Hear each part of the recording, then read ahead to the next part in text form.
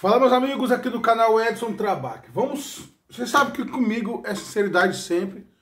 Jamais eu venho aqui enganar alguém, iludir alguém, entendeu? Bom, primeiramente eu não sou dono de servidor, gente. Eu não tenho servidor CS. Eu trabalho com um rapaz aqui em parceria, né? E esse servidor, a gente, né, que tá tendo a promoção de R$50 um ano. Mas eu vou falar para você um pouquinho sobre esse servidor hoje. Bom, primeiramente, eu tenho ele configurado nesse aparelho, certo?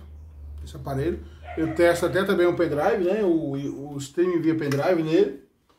Eu tenho ele configurado nesse One Nano, certo?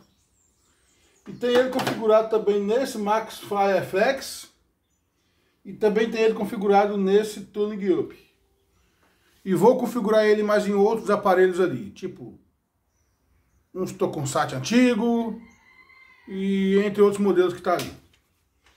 Primeiramente, eu gostaria de te informar o seguinte: servidor de CS trava? Sim, vai ter trava, gente. É ilusão eu vim aqui falar para você que eu vou te vender um servidor de CS e você vai funcionar os canais HDs, canais SDs e vai rodar liso igual quiabo. Ilusão.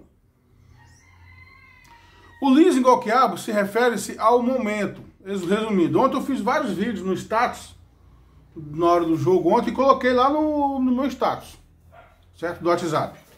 Coloquei vários vídeos lá. Se você quiser ver os vídeos do status meu, é só você entrar no WhatsApp 27 99500 3272 Edson Trabach. Pode salvar aí nos seus contatos. Edson Trabach, 27 99500 3272. Salva nos seus contatos aí e você passa a ver meus status a partir de então. Aí eu coloquei no meu status ontem as Américas funcionando lisaço. Sim, na hora do jogo, quarta-feira, na hora do jogo, futebol. Aí o jogo de 9 horas tava acabando, gente, tava acabando. E ele começou o jogo de exemplo, se eu não me engano, de 9 e pouco, né, 9 e meia, não sei.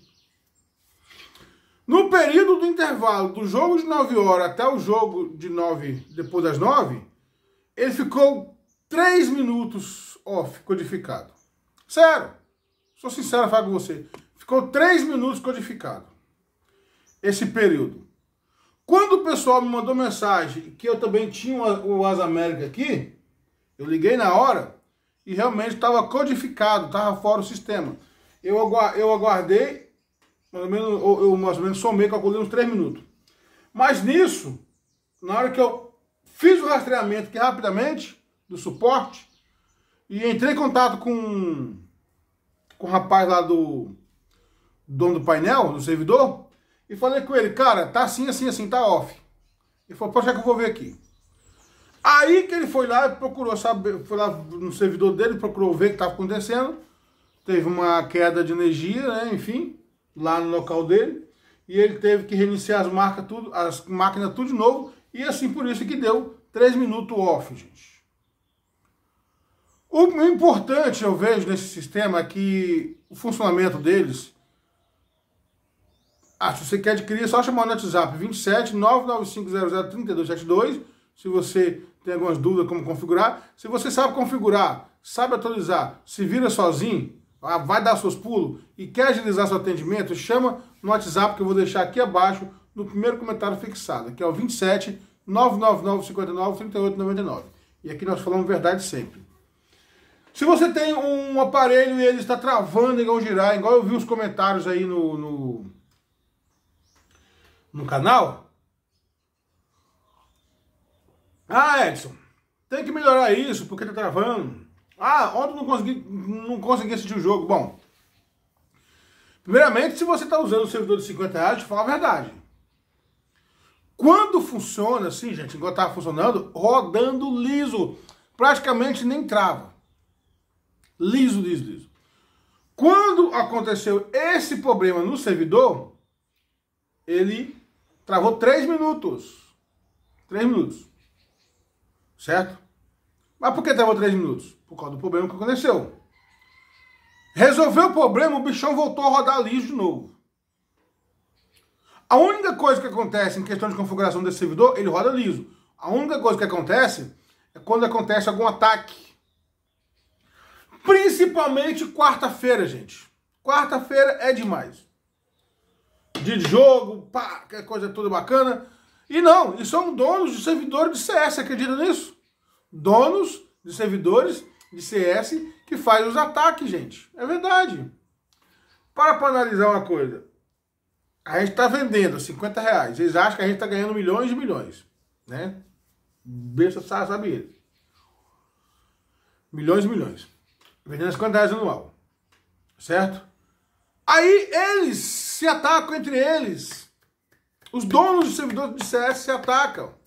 Que são os programadores, que são a mando dos donos. Às vezes os donos também são programadores. Se atacam entre eles. Em vez de cada um cuidar da ponta do seu nariz, não. Fica se atacando. Como que se ataca, Edson? Bom, entre em contato comigo e me pede um teste. Ou me compra um servidor de 1 ano. Ele até compra. Certo? Ele vai pegar ali meu URL, vai ter as portas, ele vai ter acesso para realizar o ataque. Tá funcionando, gente. Se todo ninguém porque tá funcionando no CS, ó. Você pode ver que os brilhos aqui no meu rosto aqui tá. Ele vai ter acesso ao URL, a porta, e ele vai fazer um ataque.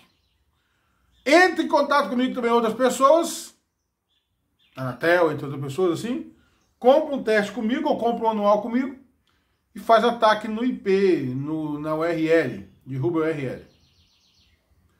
Por isso que eu não mostro o URL aqui dificilmente eu mostro o URL aqui nos meus vídeos. Mas vai ter travas? Vai, gente. Vai. É um sistema alternativo que você está adquirindo. Mas esse CS aqui de R$50, ele está melhor do que milhares de aparelhos aí. Milhares de servidores aí funcionando. Eu, Edson Trabach, utilizo. Eu te falo a verdade. Ontem minha esposa usou o dia todo. Eu liguei aqui em casa, não estou ninguém no Asa América S1005. Deixei no HD, tá, gente? No HD. Ela não mudou de canal. Ela foi que travou ontem durante o dia todinho. Umas 10 vezes. 10 vezes durante o dia. Ele travou ontem durante o dia 10 vezes. Umas 10 vezes. Nessas 10 vezes, segundo ela, que ele ficou 10 minutos off. 10 minutos off. Mas, porém, estava no HD, tá, gente? Talvez seria só o HD que tinha travado. Porque eu não estava em casa para mudar para o SD. Eu não sei te falar que se foi geral. Mas ele ficou 10 minutos off no S1005 e no HD que eu deixei. E eu perguntei se mudou de canal, falou que não mudou. Então, ele permaneceu no HD. Pode ser que ele esteja somente travado os HDs. Eu não sei te falar. Das 10 vezes que travou ontem, foi questão rápida. Dessas 10 vezes, uma dessas ficou 10 minutos travado. Certo? Mas eu não posso te falar que se for geral, não. Porque eu não estava em casa para mudar de canal para o SD. Ela não mudou, ela deixou ali para fazer teste realmente. Mas eu estava no canal HD. Deixa claro para vocês isso aí. Tá bom, gente? Nós temos que ser sinceros em tudo que a gente faz. Ah, mas se algum dia esse servidor que você está vendendo aí falir, perder ali a sua validade, for atacado, realmente for derrubado. Bom, primeiramente, eu sou muito homem de cumprir com a minha palavra e ser honesto sempre, nunca usar desonestidade. E se você estiver usando o meu servidor de R$50 um ano, meu amigo, eu vou dar os meus pulos, vou criar um outro login em outro painel que eu tenho, que eu trabalho com 7 painéis, certo agora?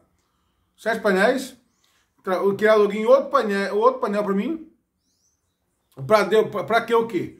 Para poder não deixar você na mão. Aqui nós somos homens o suficiente para honrar a palavra e para ir até o fim, gente. Se eu estou vendendo algo por R$50, que é um ano de CS, eu vou honrar até o fim. Eu estou sabendo que tem gente vendendo 40 conto. Eu nem sei quem é, 40 conto. 40 conto, gente. Eu acho que eu estou vendendo por 50 conto barato demais. Que é promoção, né, gente? Mas tem gente vendendo por 40 conto. Aí já é mendigar demais, né?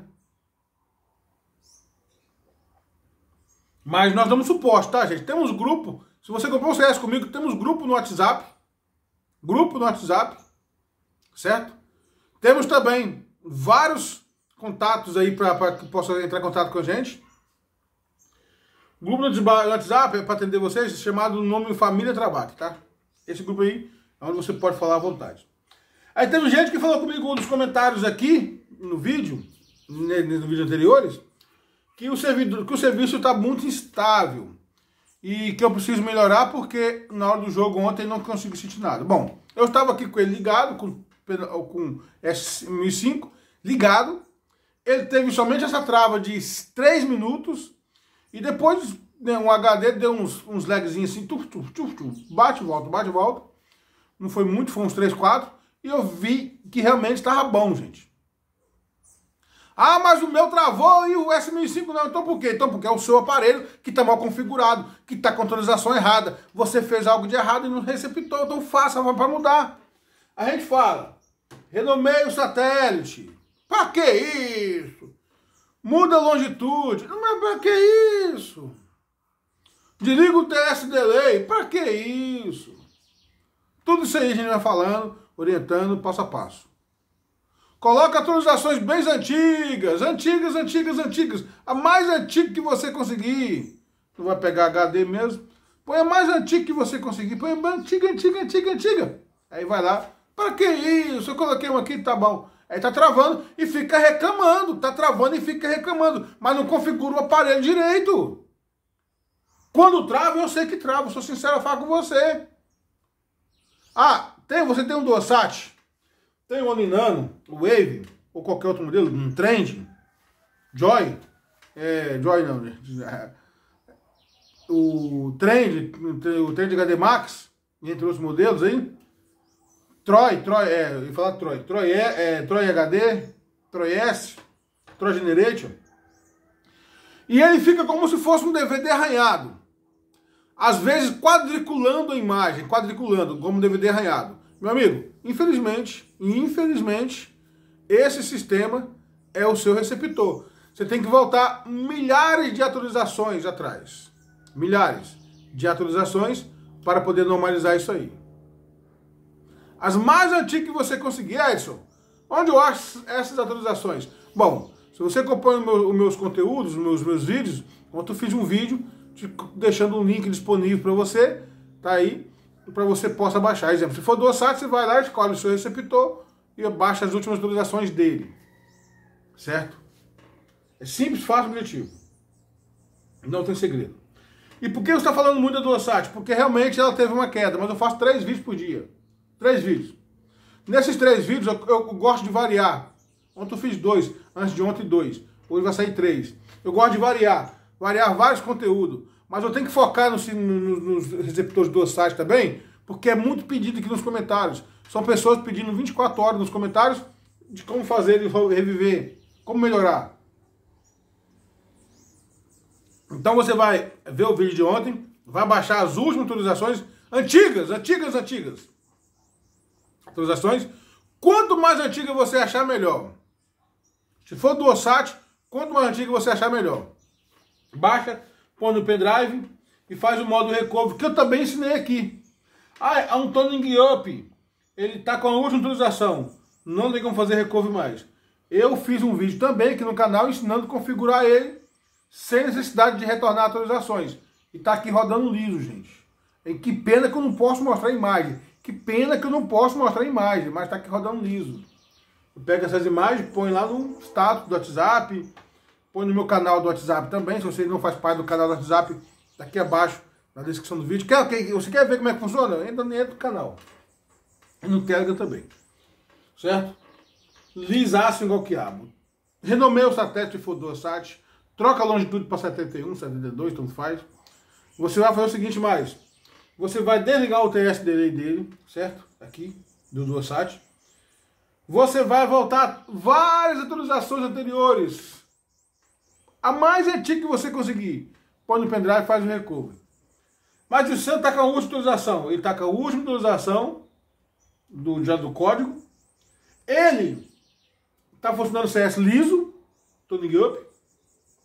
Eu renomeei o satélite e mudei a longitude, certo? Mas quando liga ele, todo dia quando liga ele, dando energia, ele aparece o código, o QR Code, uma vez só na vida. Depois não aparece mais. Aparece assim uma vez só e não aparece mais. Ali eu aperto o exit ali, ele sai. Eu aperto OK, ele sai. E depois assiste o dia todo sem o código, eu vou voltar a aparecer. Certo, meus amigos? Então, gente, se o seu receptor está travando muito, muito, insuportavelmente no sistema de R$50 no ano, é porque você não soube configurar ele, é porque ele não está com a atualização correta, é porque está acontecendo alguma coisa. Resumindo, é exemplo dos Américas, né? A G-Share em geral. Você tem que desativar o servidor 40 e o servidor 39. Desativar o servidor 40 e o servidor 39.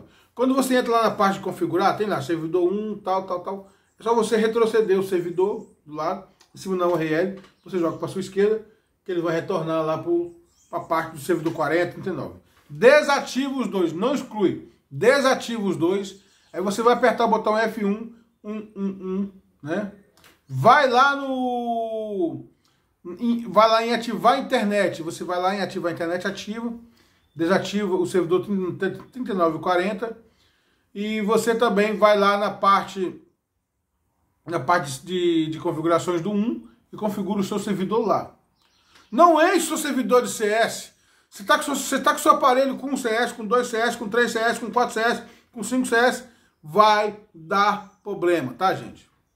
O ideal para você configurar um CS no seu receptor é que você dá uma reserva de fábrica nele, limpa o CS que está lá e configura um outro servidor CS.